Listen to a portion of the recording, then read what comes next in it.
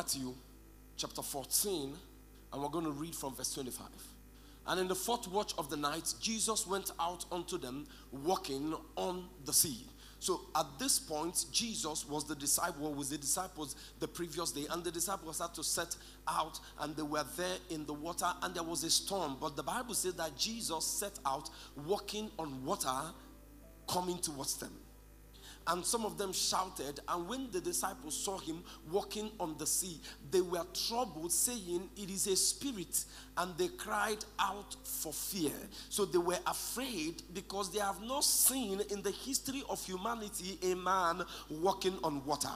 In the days of Elijah divided the water. So he didn't walk on it, he divided it. In the days of Moses divided it by the power of God. So they didn't walk on water, they divided it.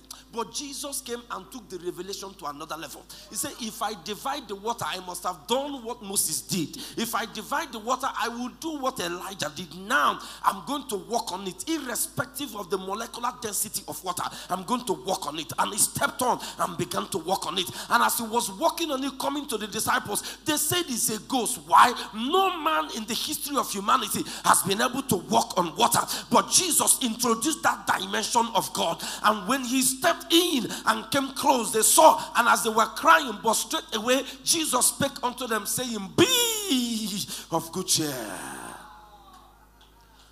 I speak to you this morning, be of good cheer in the name of Jesus.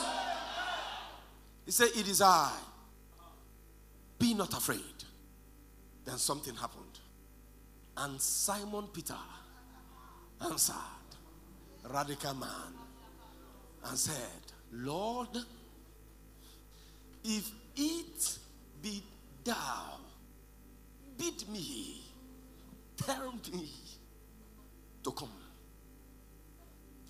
Jesus did not say, "Peter, you are very ambitious.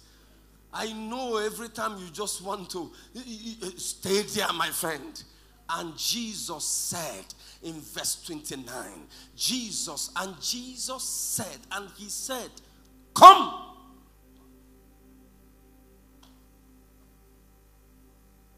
And when Peter was come down out of the ship, he walked on the water to go to Jesus. So Peter was not in the boat confessing, "I will walk on water." Peter was not in the boat believing, "I will walk on water." Peter only acted on the word of Jesus, "Come."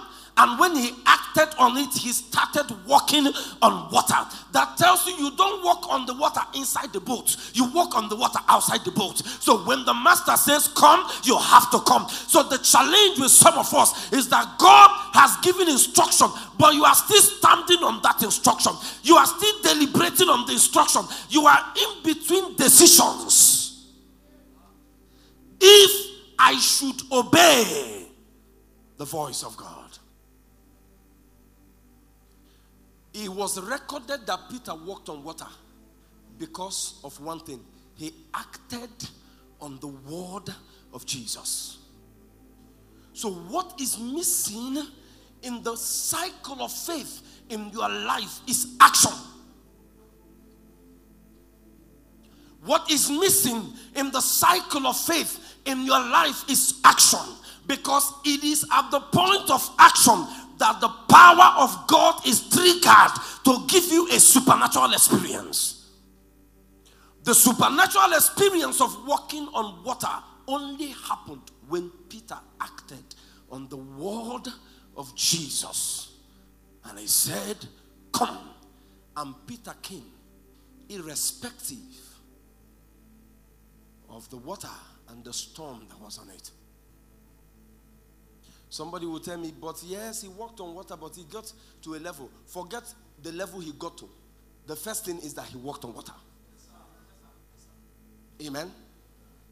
Forget the level he got to. The first thing is what? He walked on water.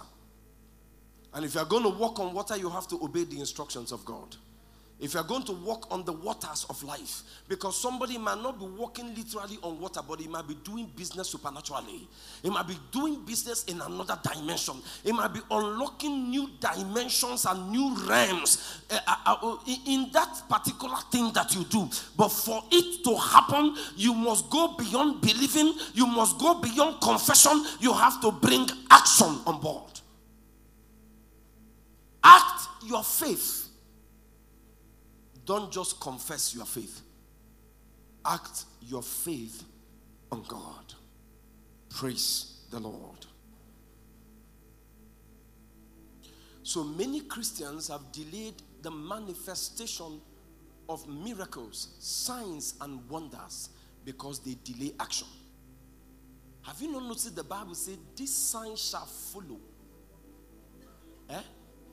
The signs will follow when you act, not when you sit. These signs shall follow. What it means, signs follow somebody moving, not somebody sitting. So you can't sit and sign will follow you.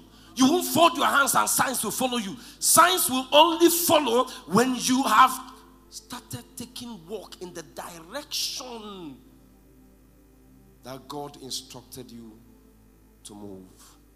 Praise the Lord. So rise up now and write that proposal and submit it on Tuesday. Rise up now and go again for that interview. Rise up now and go again for that contract. Rise up now and begin to do the things that you know you should do. For somebody, you have delayed it long enough. It is time to do that online registration for that particular course. Rise up and go and meet the individuals that God said you should meet. Rise up and go back to that office according to divine instruction. Why? The power of God is waiting for you on the other side of obedience, on the other side of action, to give you a supernatural experience. That is where the power of God is waiting for you, on the other side of action. Praise the Lord. Success, greatness becomes when you act your faith and obey divine instructions. Success, greatness becomes when you act your faith or obey divine instructions. Don't just sit there. Act on your faith. You believe God that there will be a change. Then act like you believe. And act in line with your confession.